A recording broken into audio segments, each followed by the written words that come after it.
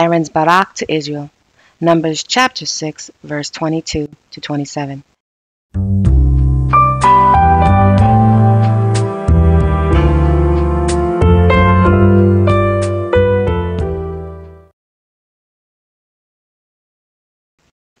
And Yahuah spake unto Moses, saying, Speak unto Aaron and his sons, saying, On this wise ye shall BaRaK the children of Israel, saying unto them, Ye BaRaK Yahuah, U ye Shemarka, Ye ar Yahuah paniu alika, U ye Kanka, Ye sha Yahuah paniu alika, U ye Sham laka shalom.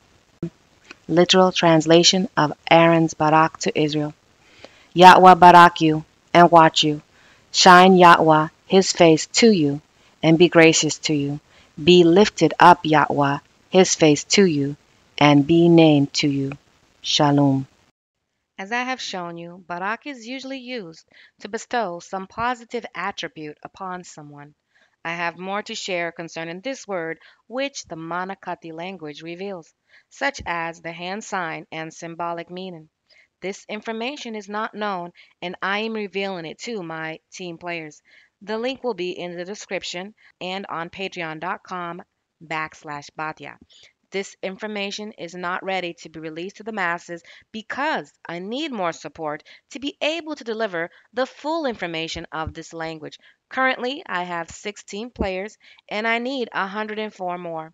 Team players receive the fruit of my labors before everyone else.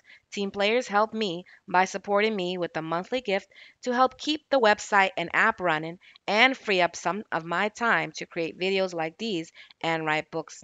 Without my team players, this information will not come out on a timely fashion.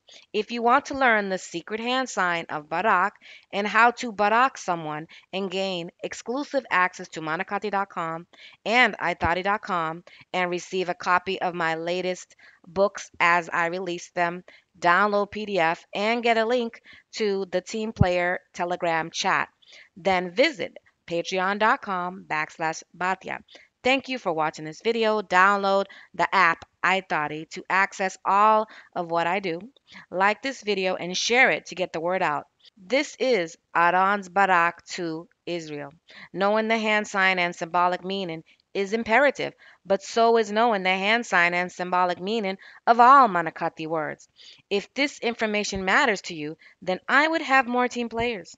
This is a labor of love for me, but I should be doing it as a labor of work. I should work on this language full time.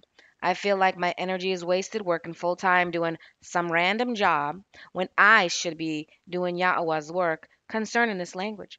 Watch my video, Finding the Truth, to learn how financial support was used in the scriptures by the priest. Shalom.